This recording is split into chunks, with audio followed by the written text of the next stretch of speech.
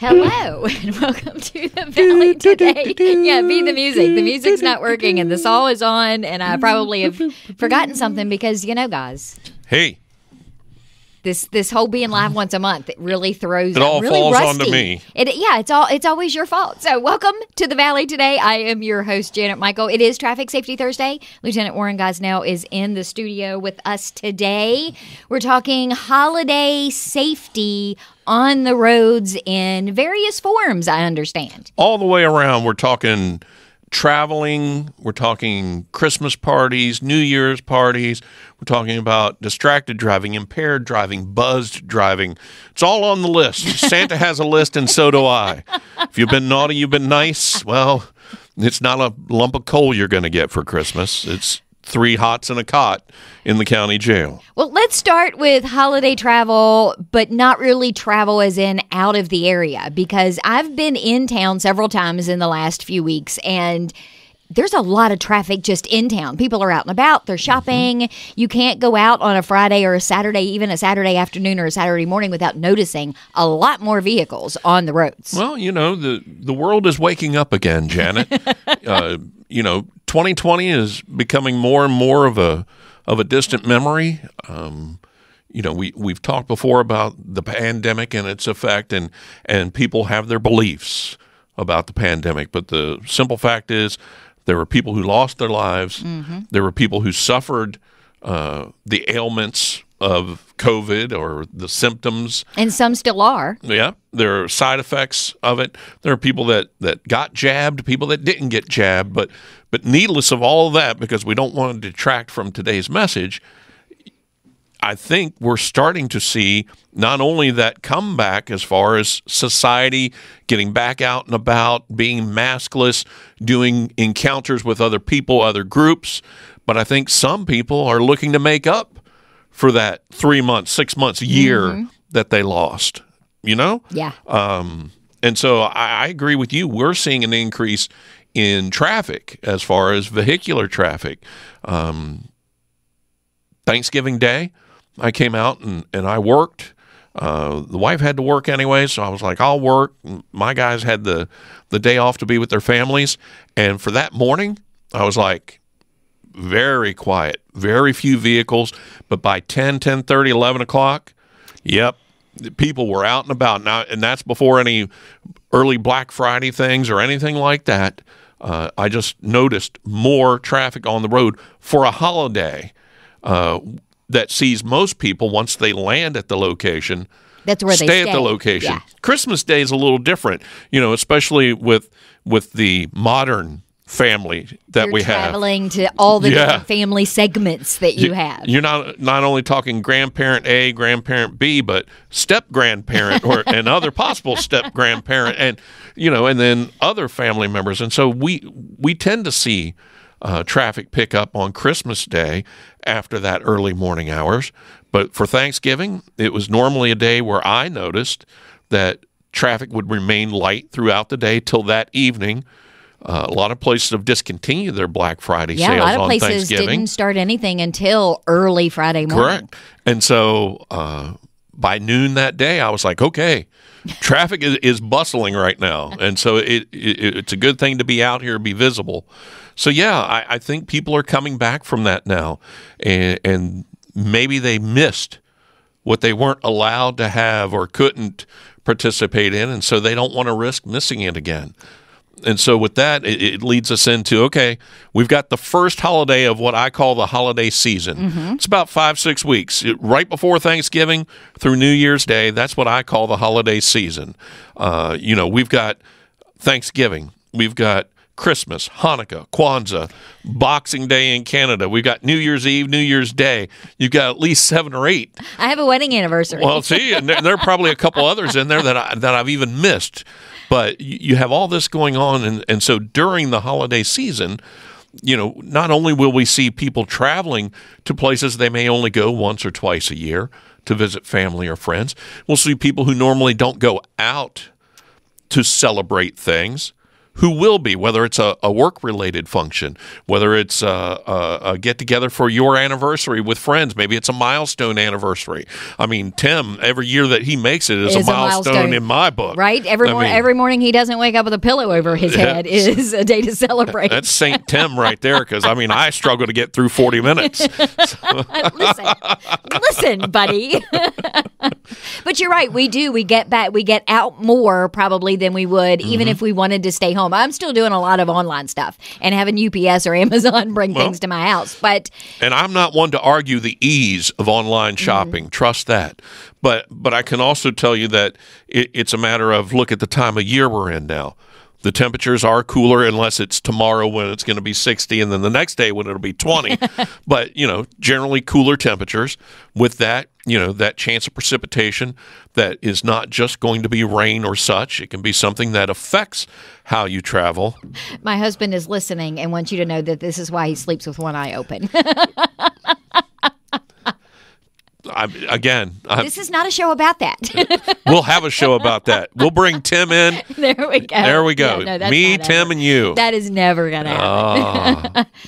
You're right. I mean, people, and I think, too, coming out of the pandemic, people want to feel connected to other people again, and they're doing that, not always just going to in-person events, but they're doing it, and they're shopping that way. They're shopping small. They're going to some of our local small businesses, which means they're out. They're on the roads. They're trying to find parking spaces. Hasn't that been a great benefit? Hasn't that been a great side effect of everything that went through the people who were throwing their support behind local businesses and local restaurants and such? And it's like, look, don't get me wrong. I'm still going to go to the major outlets and retailers from time to time, but I know some of these business owners, and I know some of the people that work at these businesses, and I know how hard the struggle was at times for them and how appreciative they are of the people who are keeping them in business, which helps their family, but also helps the family of their employees and such. It's a circle here. It is. It really is. And I think sometimes people forget too, and I have this conversation. I recorded next Friday's show yesterday. Olivia Hilton and I in the town of Strasburg did our shopping Strasburg instead of strolling Strasburg yesterday. And I think sometimes people don't also realize the ripple effect that it has in shopping small, because these small businesses, these owners are living in our community. So they're donating to the sheriff's office. They're donating to our local charities. Kids camps. They're doing all of that stuff, which does make the community as a whole better. Well, and so let's tie this into traffic. When we're talking shopping local and we're talking downtown Front Royal on Main Street, we're talking Old Town Winchester, we're talking Main Street in Stephen City where the Stephen City Outlet is located. There's a free plug for you. And some of these other places like Woodstock, Strasburg, with the increase in the holiday shopping, this is their time of year. This is the bread and butter. If you've got a summer business, that has a pool and a beachfront and all that, that end of May through September is their bread and butter. Well, for a lot of local businesses, this holiday season is the bread and butter. And so with that, when we see the increase now, you're going to see an increase in traffic. And so that's where some frustrations can come in, because you know where you want to get to. You can't find a parking place. Well, here's a spot. It's a yellow curb, says fire lane, but I'm only going to be a minute. Only a minute, yes. First of all. If everybody else is busy, what makes you think you're going to be able to park, run in, conduct your business, and get right back out? It's not worth the risk. But the bigger issue here, I think, is patience. You and I have had this talk so many times when we speak about traveling and people behind the wheel, and even passengers, pedestrians, people on bicycles. Yes, people still ride their bicycles in this weather, this time of year, especially those diehard enthusiasts. You're talking about it gets dark now by 5:10, 5:15, like dark. Yeah. Okay? I don't like it. And up here in our heads, when you see that darkness, you're thinking it's later than it really is. You're thinking it's 9 o'clock when it's only a few minutes after 5. Which means everybody, that's normally just getting off work, picking up the kids from daycare, and all, that is all still going on. And so now we're trying to do this mass exodus, this dance, this elegant movement. We're all trying to do it now in the dark, which can be challenging for some. And so you add that in, you add the chance of bad weather, then you add in the lack of patience that some of us display. That's what leads to some of the road rage incidents. What leads to making that error in judgment. Mm-hmm. Well, I've already waited through 2 cycles of this light. It's changing yellow. I can make it. And whether you do or not, sometimes isn't really the point. Yeah. If you know it's turning yellow, you're required to prepare to stop. And when you decide not to, and then the blue lights, not those twinkling Christmas lights, not the Kmart, but the blue lights come on, then who's right, who's wrong here? Yeah, you had to sit through 2 cycles, but you know what? That next cycle, you would have been first in line. Right. See, and that's my thought. That gives me a chance to check my text messages and stuff because I am sitting at a red light. So I'm not too annoyed with those. Let's take a break. All right. When we come back, I want to talk about the other thing that happens during the holidays, which is, we mentioned it earlier, parties, get-togethers, work get-togethers that usually involve some form of alcohol. Can we do that in the next segment? Yeah, I'm giving you some outgoing music. We'll be back in just a couple of minutes. I'll get the music fixed during the break. We're live in the studio with Lieutenant Warren Gosnell from the Frederick County Sheriff's Office. Hi, I'm Jennifer San Pietro, a graduating senior at Mountain Vista Governor's School, and we're partnering with our local environmental nonprofit, Sustainability Matters, to help you help yourself while helping the planet. Here's a sustainability tip for the day. Reduce the use of outdoor lights. Besides being a waste of electricity when you are not outside, outdoor lights can be super harmful to all sorts of living creatures. Lights affect the activity of bats, moths, and other insects, disrupt bird flight paths and hunting routines, and can even change amphibian mating behavior. It might not be feasible to get rid of outdoor lights entirely, but using a motion sensor, turning off the lights when you are not outside, or even using lights angled towards the ground can help you help out your friendly neighborhood nighttime creatures. Thank you for listening. This has been an ecologically exciting message from Mountain Vista Governor's School and Sustainability Matters, reminding you that together we can keep the river clean and the valley green. Well,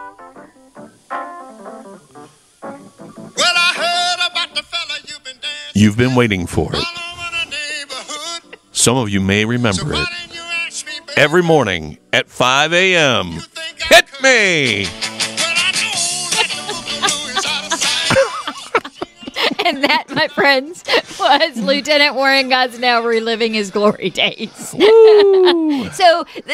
for people that may not know, you used to work here and were on the air. You did the morning show here years and years and years and years and years ago. Warren Gosnell and Jimmy Lee, the morning tag team. Did you have a funny name? Warren Gosnell. Warren It's Gosnell. funny, yes. I Warren like Gosnell and like Michael West, the morning tag team. Warren Gosnell and Brad Hilke, the morning. Some things changed and some things didn't. So, yeah, as soon as we couldn't figure out why the music wasn't working, you're like, wait, I have it. I have an idea. All I need is Mike Odell to give the intro there and the bell. Ask Kemp Miller about the morning bell. I'll reach out to Kemp and say, what do you know about a bell and gauze? Yeah, he'll tell you. So we went to break. It is the Valley Today. It is not the morning show with Warren Gosnell. It is the Valley Today. Janet Michael, Lieutenant Warren Gosnell, Frederick County Sheriff's Office. We've been talking about traffic safety because it is Traffic Safety Thursday. In the first segment, we talked a little bit about patience, holiday travel, and not even just traveling away. Local traffic. Just local stuff. And congested traffic. Yes, because the morning and evening commute rush doesn't change just because it gets darker earlier. We're kind of used to that. It's the extra things when we're running to Costco or we're running when downtown. When you're not expecting it. Why are there so many people out? You know what gets me is the people that ask that are out themselves. It's like, where did all these people come from? Well, you're one of them. Have you ever been going down the road on the occasional time where you're not working when you normally do, and you're looking around, you're in traffic, you're like, does anybody work anymore? And then you're like, okay, I'm off, so I guess they could be off too. I just need to pick a better day. That was me when I was heading to Navy Federal earlier this week to record yesterday's show. And I was like, where do all the, does nobody work? Yeah. So So let's skip ahead and let's talk about the other thing that comes with the holiday season, which is typically maybe a little bit more imbibing. A little bit more alcohol is introduced into our activities during the holidays than normal. Yeah, and we realize there are people that don't partake of alcohol, regardless of the time of year, but there are people who only this time of year may have some wine. They may have eggnog that may or may not have an extra kick in it. There are certain things they grew up on, hard cider, spice cider, things like that are seasonal. So it's not that we're talking that everybody just goes out and starts tipping them up and, buying 6-packs and stuff like that. But it is a time of year where we see that people find themselves in a position where they may be invited to or have their own event where alcohol does become a part of that event. And so that's how you and I met, was through the drinking labs that we had here at the radio station. The very first show we did was a live lab where I believe you were drinking wine. I was drinking wine. And I will never do that again. Drink wine? Not in those quantities at that speed. And so it was a controlled environment. We did set amounts for a certain duration of time to show the slow build of effects, and then by the end of that show, how are you feeling? And it was to show people that, and we preach the same message, but there are folks here that need to hear it, because we're still having people who are getting caught in that net. Right. And when I say someone, an innocent person, I'm talking about someone who had absolutely no intention of getting behind the wheel and driving impaired, but yet found themselves in that position and then later found themselves dealing with law enforcement and unfortunately, the effects of that, the court proceedings and such. And so we want to keep preaching the message for the first reason is we don't want any traffic fatalities. Right. We don't want love any. to get through an entire holiday season and not have any of those to deal with. Virginia, if you were listening to the news at noon, Scott's report, Virginia had 14 traffic fatalities just over the 5-day Thanksgiving reporting period. 14. Wow. Now you say, okay, the Commonwealth, that's statewide. That's not many.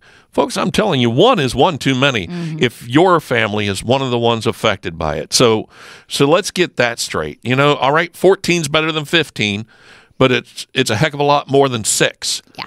Okay? And so we don't want any fatalities. And unfortunately, we're not at a point yet in our society and in the safety features and in the driving behaviors of our society where we're going to see 0.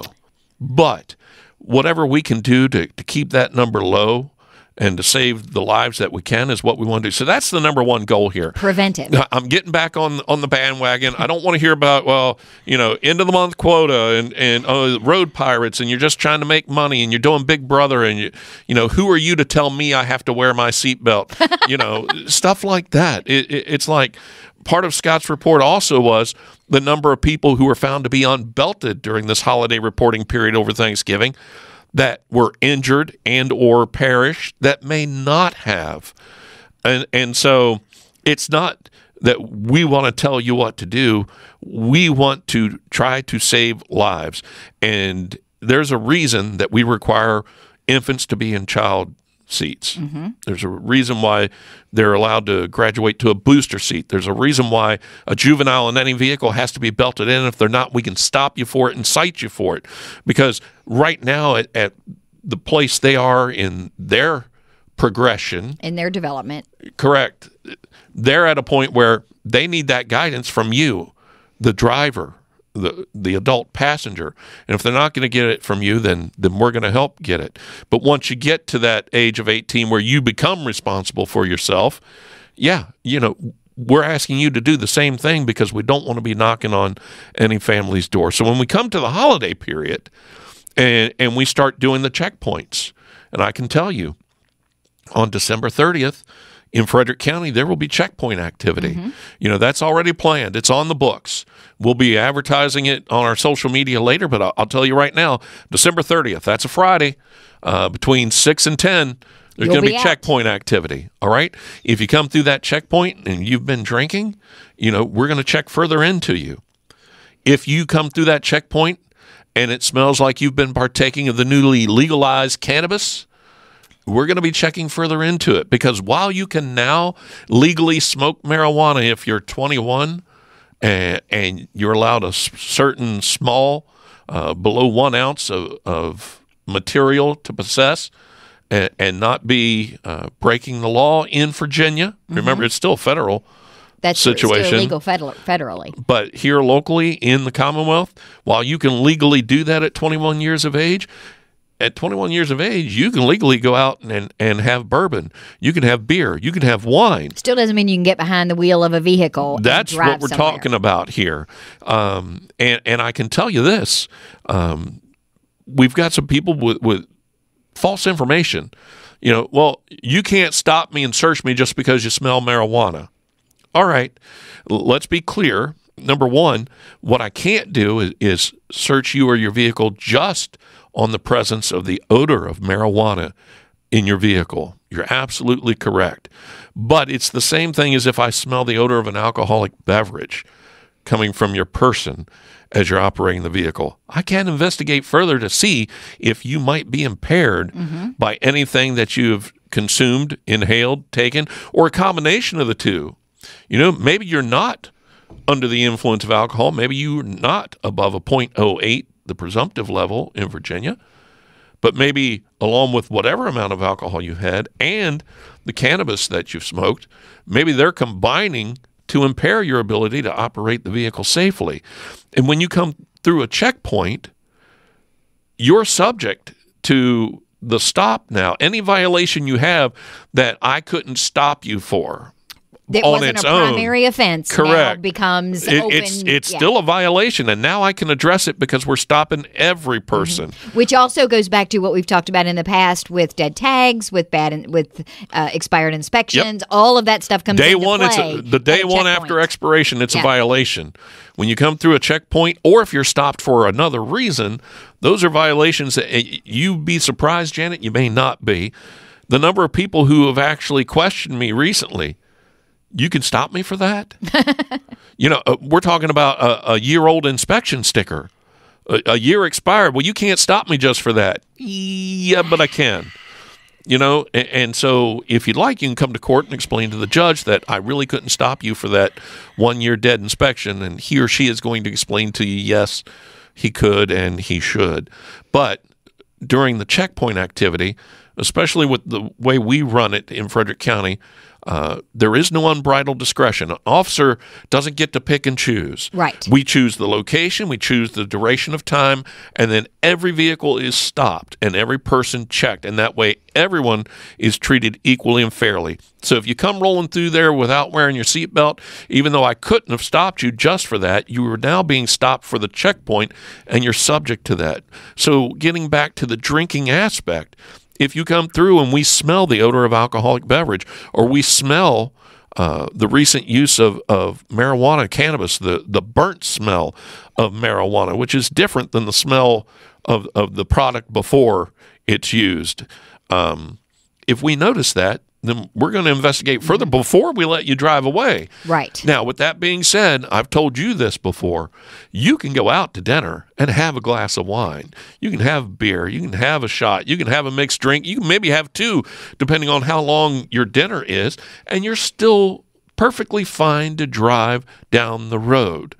But until I check further and make sure, then I have no idea, because you'd be surprised, Janet. I'm looking over my shoulder. People can't see. People lie to law enforcement. What? Hard to believe. Hard to Say believe. It ain't so. Telling you. How much have you had to drink today, Janet? Go ahead, tell me. I only had one, officer, and it was 4 or 5 hours ago. 2 beers. I've only had 2 beers. Okay. So, but yeah, and so until we check further, and you know what part of that is, Janet? And I hope people will realize this and take it for what it's worth. If you come through the checkpoint and I smell either one of those substances, and you tell me, no, I'm perfectly fine, only had one, and I don't at least do something to at least verify that, and I let you drive away from there, and you go 3 miles down the road and you T-bone somebody else in an intersection, and they come to find out that you're a .12, you're a .15, or that you did this, you did that, and I did absolutely nothing at that checkpoint, there's a family somewhere that's going to try to sue me, sue the sheriff's office, and anybody else they can for dereliction of duty, because we had an obligation, whether it was in your best interest or not, as far as your freedom. It's always in your best interest as far as your life, because I told you our goal is to save lives. But if it's not in your best interest as far as your freedom, and I let you roll out of there and that happens, even you, the person I let go, could come back and try to sue. Well, and all of that even aside, I know you personally. We were having this conversation out in the lobby before we came into the studio. That's also going to eat at you, because your conscience is going to eat at you, because you're going to feel like you should have, you wish you could have. So if you just do it, it solves so many problems and prevents so many other tragedies from potentially happening across the board. And that's the bottom line there, too. Again, the first thing is to save the lives. And so to do that, we have to take some form of action. Is the music running? It's not, but you dare. Don't you? It's got to be really low. Really low? You know, I've had such a great time today. Join us again on Monday when the morning tag team will be here with your... Yeah, nobody wants to hear that. Merry Christmas, everybody. Thank you for meeting up to me. I can't wait to see what my text from my favorite Sheriff, Lenny Mulholland, says when this whole train wreck of a show is over. I hope this podcast blows all the others out of the water. Yeah, that's what's going to happen. I'm going to keep listening to it. I will be back tomorrow. It is Main Street Berryville Day. We're going to talk about parking meter decorations. You don't have to pay the parking meters in Berryville during the holidays. Meet me back here for that just a few minutes after